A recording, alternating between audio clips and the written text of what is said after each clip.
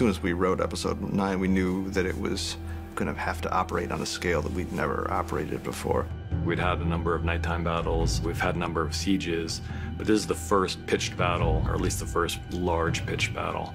And so it was something different for us. All of it is action with almost no dialogue and lots of horses and many extras and giants. The amount of supporting artists and the size of the crew, how many cameras they've got going, the magnitude of all the sets and everything, it's unbelievable. It was hard. It was a long, long slog. Luckily, we got Miguel Sapochnik back, who was our maestro from Hard Home in season 5. That was basically a massacre. This is a battle. This is the story of a battle. We've never done that before. They really wanted to kind of get into the mindset of what it would be like to be in a battle like that. It was fluid all the way through. It morphed, it changed. But the most important thing all the way through is it can't just be a battle. If it's just a battle, the audience don't have stakes in it. You have to be following someone, and we decide to follow John. Ramsey's weapon all the way through is antagonizing people, drawing them into a trap, and John completely falls for it. He doesn't account for Ramsey's gifts at psychological manipulation, which Sansa warns him about. He's kind of thought, this guy is going to do something stupid and honourable because he's not going to be able to control himself, so I'll shoot his brother with a bow and arrow. There's no way he can't gallop towards his brother, who is being shot at with arrows, and try and save him. So he falls into that trap. But he's waited until Jon Snow is within Archer's range so that they can start shooting him immediately. He's seen his brother be killed, so he falls into the next trap of galloping towards Ramsey. Every step of the way does exactly what he wants him to do.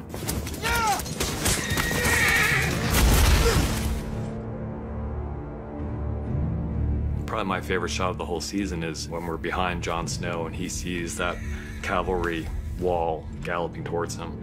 And part of the reason it's such a great shot is it's all real. That's 40 horses charging full speed at Kit Harington. Until the last minute, I was stood there facing off against this cavalry charge, which is really scary. We're a bit annoyed because I think everyone's going to think it was CGI, and it wasn't. Camilla, our horse mistress, kept asking every year. She said, give me some more stuff to do. Like, this year was boring. It's just people trotting from here to there on their horses. So finally we gave her enough to do. I read the outline and went, wow, okay, this is adventurous. How are we going to deal with this?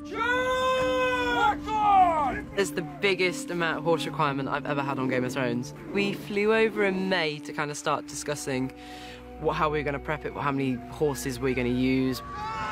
We decided on 80 in the end. So when we first see both armies, we'll use 80 on the Stark side, and then we use 80 on the Boltons, so we're using the maximum. Then when we start to clash, we'll split it in half. When we had horses charging past me, those are all real horses. I obviously work very closely with Rowley, putting it all together. And we make channels so it looks like they're clashing, but they're not. The horses are actually just passing through, you know, like 2-foot channels so they can clear out. We are going to make that look as close as possible to a collision without actually colliding the horses. So in very tight formation, we'll have those guys cross and they will pull the horses as they cross through. We're falling them onto a very thick falling bed so we don't injure the horses or injure the guys, but we're going to try and make that something that's not really been done before. You want it to feel crowded and mayhem and like, you know, anything can happen anytime, but I really don't want anything to happen anytime. I want what we plan to happen and it look really cool and let's not hurt anybody.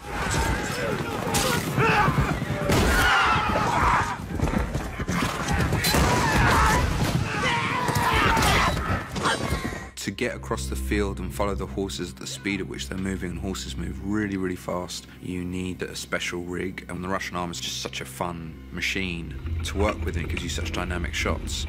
It's basically a camera tracking vehicle. It's a remote control arm that sits on a Land Rover in our case. Throughout the Battle of the Bastards, we had a number of tracking vehicles, one of which was the Vampire Bat with the Russian arm on it, on a muddy, slippery field over about 500 or 600 yards with very fast horses. That was the vehicle to chase them properly and get the results we wanted. They worked very well. The results were amazing. Go! Go! Follow your commander! You've got two giant armies that are opposing one another. You know you're not going to have more than a few hundred extras on one side or the other, so you've got a lot of crowd replication. We had a lot of cavalry, a lot of infantry. 1-1, the Giant is involved. Most of it would be photographed, but it also needed a lot of digital enhancement. You've got things happening that you can't shoot in any real way. You've got a giant punching out a horse. We shoot horses falling and charging toward one another that we can use as elements, but we start to get into complex areas that we haven't really broken ground with on the series before, where it is fun and exciting, but also very challenging. No!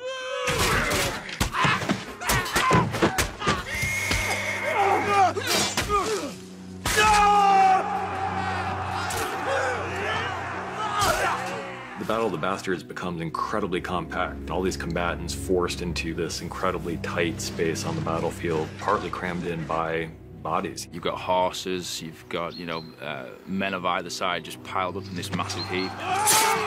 The body pile was absolutely enormous in terms of its scale and ambition.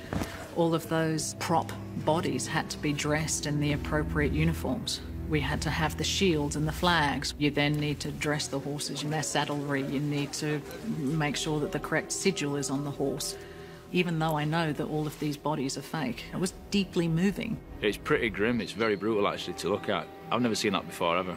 It comes from reading real accounts of these various battles, both medieval and even more modern ones. You read accounts of battles in the Civil War where the bodies were piled so thick it actually became an obstruction on the battlefield. I think what I was finding throughout filming this was moments of giving up. And the first moment we found that was when the crush starts happening and he just stops for a moment. And then he tries to fight his way back and he gets pushed over, he gets trampled. John is almost literally buried alive beneath the bodies. He was being almost killed by his own men, not on purpose, but just in this wave of fear that kind of overcomes everyone as they try to get out of the way of this incoming wall of shields. And then something drives him to fight up. And that moment where it comes up and he gasps for breath, he's reborn again in a way.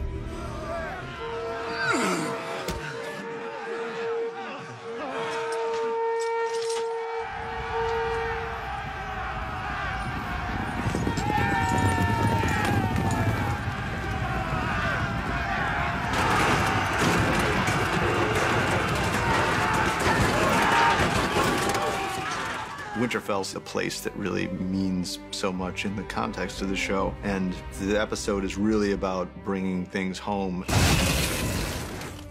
The final act takes place in the Winterfell courtyard, and it ultimately boils down to Jon against Ramsay and Sansa against Ramsay. Always wanted to do a scene with Jon Snow. It's really nice to get to sort of have the two bastards there together, facing off. It's a horrible moment when you see your hero go a bit too far. The only direction I gave to Kit was he's not a human anymore. He doesn't feel any sympathy, empathy for this guy.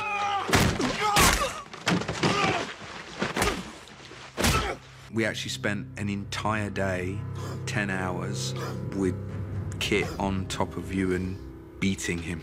And I just shot it from every single angle I possibly could. And what we wanted to try and get with that was that he's just kneading bread. He's just flattening this person's face, and that's what's changed in Jon for me. A monster has risen in him a bit, which I think should be unsettling for the viewers. There's nothing he wants more than to beat Ramsay to death with his own fists, and then he sees his sister. I think Jon then realizes, as he's about to kill him, he's on the verge of death. He realizes this is your fight, this is your guy to kill, because he understands what she's been through. Where is he? It's a very justified ending so that Sansa has the power in the end. Your house will disappear. Your name will disappear. All memory of you will disappear. It's such a strong moment for her because all her life she's been affected by these men who have just done such terrible things to her. It's nice to get to do a final scene with Sophie after last season. And this is the first moment that you actually hear her say, "This won't affect me and I'm stronger than that." It's my favorite scene. Her walk away, that final shot, was so crucial, and just to get that little hint of a smile just right, I think we ended up making poor Sophie do it, 12 or 13 times in the middle of the night. It's not a big smile, it's just a little hint of a smile. Sophie doesn't say very much, but I think it may be my favorite thing that she's ever done on this show.